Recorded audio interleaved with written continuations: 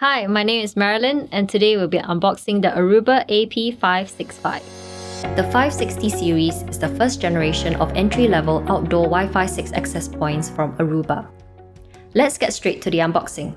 Here you have your startup guide, safety and compliance documentation, as well as the default login credentials. The unit also ships with a USB-A to USB-C console cable, waterproof gland for your network cable installation, and the grounding lug connector. No other accessories are included. The AP-565 ships in a weatherproof enclosure and with the mounting attachment already pre-installed. On the side, you will find your grounding connector into which you should install the grounding lug and use it to earth the device properly after installation. Your Ethernet port is behind a waterproof seal.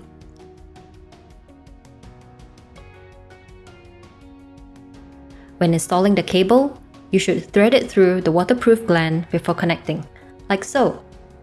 You may need a licensed electrician or a cabler in order to terminate the cable prior to the installation. This is the air vent which you should not touch or tamper with. Behind this waterproof plastic cover is the LED light, as well as the reset button and the serial port. You will need a size 8 Allen key to open it. Underneath, there is a removable sticker with your serial number and MAC address.